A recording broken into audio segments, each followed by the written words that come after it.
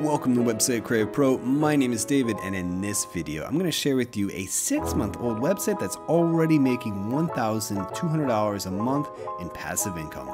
Stay tuned.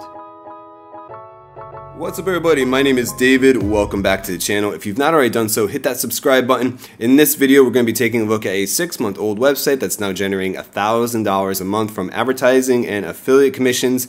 We're going to take a look at what they're doing right so we can learn from these lessons and incorporate it into our own projects. So if you're ready, let's jump into my laptop and begin. Welcome to my laptop. Let's begin. So the website we're going to be taking a look at is called owntheyard.com. This is the public case study website built by Spencer Hawes of nichepursuits.com. Basically, he made a website and it's like, well, when this website crosses over the $1,000 a month mark, I'll reveal the title of the website. And here it is. So this website's generating revenue from primarily Amazon associates as well as display advertising. So my goal with this video is just to break down the website for you, just in case, like if you want to start a blog, a niche website, whatever, how is this done? What tools do you need? What things can you do? And also I'm going to throw in also my criticism of things that I would personally do a little bit differently. So anyways, let's get to it.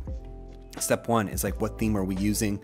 All right, so to figure that out is very quick and easy. We go to inspect, not inspect, we go to viewed page source. All right, we're gonna go control find, and then we'll look for something called theme, and we are using GeneratePress on this website. GeneratePress is another free freemium free theme where they have like, it's free, but they have upsells. This type of theme is designed to work well with like Elementor. It's the same type of deal as like Astra and Ocean WP. Personally, I'm not a big fan of all that layout. I personally like using Themify Ultra, which is what I'm currently using on Website Creator Pro, and I use it for all my websites. Get the same effect, and I think it looks a lot better personally. So anyways, guys, you can check the link in the description. Coupon code Ultra Pro to get a discount on your purchase price. Highly recommend Ultra theme. Anyways, this is using GeneratePress and probably Elementor or something like that. Now let's just take a quick look at the top right here. So this is probably the page title. We have yard design, outdoor games, and gear. Create the best backyard experience possible. All right, I like that. Let me just make sure that this is actually an H1 tag. And yes, it is an H1 tag. Now, my first little criticism is that I personally would match the page title that's on the page to the page title description. So it's like, own the yard, your guide to backyard fun and games. I would just have that, like, your guide to backyard fun and games. Like, I would just match it, okay? Like, whatever you want to do, match it. Now, in terms of like the keyword that you're going after, that depends on the search intent for how you design the homepage, if that makes sense. So for example, we can just take a quick look. Like, these are links to all various blog published pieces of content in the blog. So like, what is the search intent? Like, if someone's like, this is a great page title for this type of website, your guide to backyard fun and games, I'd probably just do that. I mean, it's okay to incorporate that because that tells search engine what the website is about. So I can understand that decision. But again, it just comes down to like what the page title is about. Just what I mean is, like, for example, this is page title, H1 tag is create a website. So if someone's typing in create a website and I want this page to rank for create a website, what do you think the page needs to be about? A bunch of blog posts and things like that? No, it needs to be like a full-length tutorial, which is why I have like a full-length tutorial on the homepage of Website Creator Pro. So the goal is like to rank, get people on the website, introduce myself, and then I'm going to incorporate email opt-in forms probably in a week or two at the top, all the way at the bottom here, and like in the middle as well. And then that's the goal of the homepage, to get people to rank for a highly competitive term and to collect emails. So that's what you got to think about in terms of like how the homepage, like your way to design the homepage. In general, I really like this type of layout for most niche websites, where you go after just like a broad term, and then like that's not really maybe specifically a keyword focused term, but just go after some broad term, then your individual pieces of content, go after those terms. Now, how do you like organize that? Okay, so just in terms of the site title, it should always be the domain name, and then followed by the page title for the homepage, and then for each individual blog post, it should be the blog post title, and then the domain name, followed by the domain name. If there's enough space, sometimes you'll have like a long blog post title and just the domain name won't fit, then just don't include it. It's fine. All right, so let's just take a quick look. Now I'm going to turn my ad blocker on to see how this is working. So let me just pause on this site. All right, my ad blocker is off. I'm going to reload the site quickly. All right, and we are definitely using Ezoic. Okay, so let's just take a quick look. Okay, so all right, this is definitely a mistake. So I think Spencer wants the ad to come up underneath here, right underneath the page title. How are these ads happening? How does this work for websites? So you have a bunch of different options. The best ones are Ezoic. I recommend for newer websites where you have like 200, 300 visitors a day, and you're getting like at least like 7,000 page views a month, if not more. They publicly state that like they want you to have 10,000 page views, and the primary reason is that like, look, if you're getting like 4,000 page views a month, you're not gonna make any money from display ads, so it's like a waste of time. 10,000, you get to 10,000, all right, then you can start making like a few dollars a day, if not more. But anyways, what most people do with display ads, like they start off with Ezoic. As your website grows, then you want to move on to either something like AdThrive or Monumetric. Okay, so these are my two favorite ad networks, AdThrive and Monumetric. This used to be called, I forget what this used to be called actually, Ads by Blog or something like that. But both of these are premium ad networks. Like Monumetric, you definitely need to be at a minimum of 10,000 page views, and then you have to apply, and then you have to pay a $100 setup fee. If you have a very large website that's 100,000 page views or more, then you can get set up for free. And same with AdThrive, you need to be at 100,000 page views, which is quite a bit of traffic, and you can achieve that within like a year, 16 months. You could do that. So the advantage of those networks are that they have premium ads and just get paid a higher rate. All right, so like 100,000 page views on AdThrive, like depends on your niche, always depends on your niche, but you'll be making thousands of dollars. All right, so anyways, the way this homepage is laid out is we have our featured content, we have buying guides, and then we have latest blog posts. So we have 3 sections. These sections are manual right here. Our featured content and recent buying guides, those are like manually placed in. And then we have blog posts. So it's like whenever a new blog post is published, it automatically populates this area. These images are specifically called feature images that are associated with the blog post. Another little criticism though too is this image in the background is really pixelated, so I definitely would up the quality of the image. Like you can find Unsplash. Okay, so you can find your own like images, photography images on something like unsplash.com, and we could just type in like yard. Type in yard, and it's like like that. Like this looks amazing. Like I would consider like just switching out the image in the background so it's not so blown out and it looks pixelated, just to give it a sharper, like more professional appearance. All right, so anyways, let's just take a quick look at how this is making money. So we're making money from display advertising, and that's really just a function of having traffic to your website, and you get paid based on impression and clicks. Okay, so ads seem to be turned off on this specific page, which is cool, and that's something you can totally do within Ezoic. So like this page is being monetized with Amazon Associates, so you don't want to cannibalize your sales of your clicks to Amazon with clicks to ads, because you're going to make more from Amazon Associates. So with Ezoic, you can actually individually turn it off on specific pages as you see fit. All right, so now we have best bocce ball set for backyard fun and classic tournament plays. All right, so this is really heavily monetized with Amazon Associates, where we go basically have an introduction to a product. We have a box from Amazon. Okay, so let's just quickly see how this is being, what this plugin is. Okay, so if I take a quick look, all right, so this is being used by Table Labs. So we'll just take a quick look at Table Labs, WordPress. All right, Table Labs, Amazon affiliate comparison, table builder. All right, so basically this is a plugin, that premium plugin that you can get where you can automatically and quickly create product tables for Amazon to have comparisons. Do you need plugins like this? No, you really don't. Personally, I mean, you can test it out as you see fit, but I personally way I like to set up pages like this is I like to have a quick little introduction, like 300, 500 word guide, where it's a buying guide. So that's my first little criticism right here. First off, this hero image is a bit large. I would definitely even consider just getting rid of this hero image altogether, because it doesn't really seem like you want a hero image because you want it to pop up over here. Like, this looks great, and this makes me want to click it because I can see like bocce balls in the yard. On the page, kind of pushes all the content down. Really that helpful? Not so much. Then, that's like, give me a little bit more. What's bocce balls?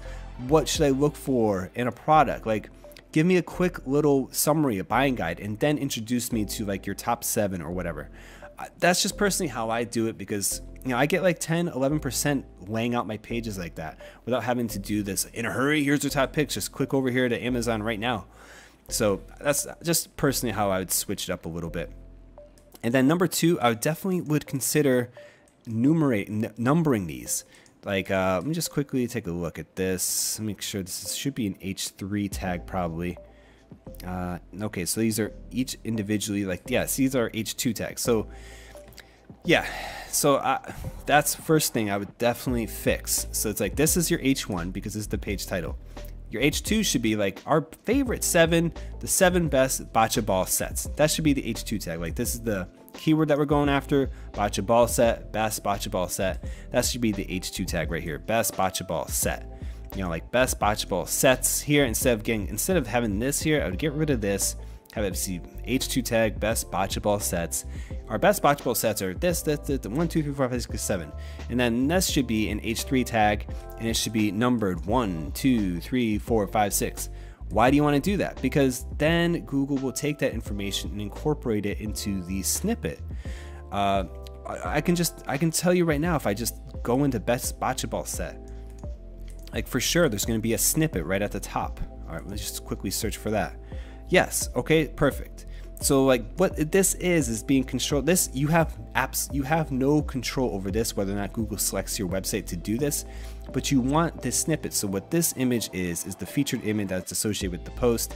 And then what these are, 1, 2, 3, 4, 5, 6, 7, these are like the subheadings within this blog post. So if I was just to open this up, liftyourgame.net, we'll just take a quick look. So like the 7 best bocce ball sets, and then we go here, best bocce ball sets. Look at that, H2, and then look at that, we have subheadings. Okay, so like this one is, all right, so this one's an H2 tag, and then individual ones associated with this best bocce ball sets, this should be an H3 tag. And yeah, it's H3. It's like, that's how you want to set it up. Like, that's why Google is taking this information, incorporating it to the snippet, and there's no reason why this page you can't do the same. You just have to enumerate it. Like, it has to be number 1, 2, 3, 4, 5. Not all of these are H2 with no numbers. I personally don't like hyperlinking the whole thing like this, and I also don't like having just literally like the whole Perfetta Club Pro Bocce Ball set 107, like, what, made in Italy.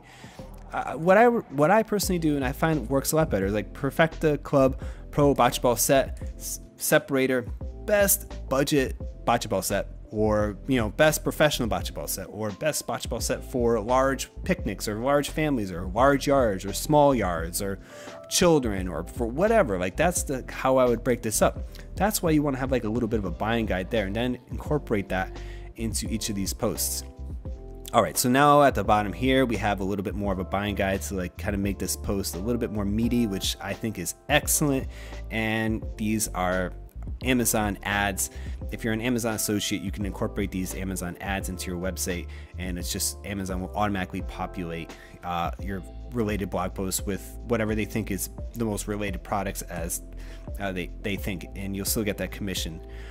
So anyways, that's okay. So that's basically an Amazon Associates page. Let me just quickly see another page of how we're monetizing with ads. Hopefully this is Trellis Ideas. So I'm thinking this will be just monetized with ads. Yes, it is. Okay, so now we're being very aggressive with advertising, and the goal of like a page like this, really long. Okay, we have 25 beautiful trellis ideas for your home. Lots of pictures, light on content, but the picture, really picture heavy. This type of piece of content is geared towards being shareable on Pinterest and just Facebook, whatever, just to help fill out this website in terms of content and just monetize with Ezoic Ads at the moment, very aggressively, which is totally fine because, like, look, you have a blog post that's majority about it is pictures with a little bit of text and just ideas. And yeah, okay, so that looks great. So that's basically how this website's generating revenue. You have Amazon associate pages, and then you have Ezoic Ads running on the rest of the website, and Ezoic's being turned off on specific individual pages. Two little things I would also consider changing is URL structure. Not a big fan of it. I like that the URLs are super short, but I'd also incorporate everything under the blog. That gives the website such a nice, more logical structure for search engines and people. And like, this is okay just to have like the page title if your website's going to be small. Like, if you're just gonna have like 50 blog posts max and that's it, like, yeah, okay, blog, like, that's fine. But if you're starting a new website, definitely add the blog into the URL. It gives a nice site architecture, and then also incorporate breadcrumbs at the top. It really helps your site get indexed and organized for relevant content, and then you can use categories that are specifically related to your niche. So I'll just take a quick look at Website Creative Pro again, just to show you what I'm talking about. So we open up the blog, and we'll just go here, how to make a landing page. Okay, we'll take a quick look at that. And it's like home, blog, category, and then blog post title. And then what happens is Google will take this, and once they index this page, what they'll see is, like, you'll see blog, blogging for beginners, and you can use your categories as appropriate to help indicate to Google what your brand is about, what your brand is not about as well. So that's just one other little criticism that I would change. Include breadcrumbs, add blog into the URL description. So that is basically it for this video. We covered how this website's making money, how it was built, and basically how to like create content and structure that content. You know, basically, like, you just want to be doing like keyword research. And again, if you notice this, like, look, best ant killer reviews, balcony gardening ideas, 21 amazing rock garden ideas, plants that repel ticks, best rabbit repellent, how to make more birds. If you notice something, I know I bring this up in every video, but it's like, look, it's not best blah blah blah blah, best blah blah blah blah.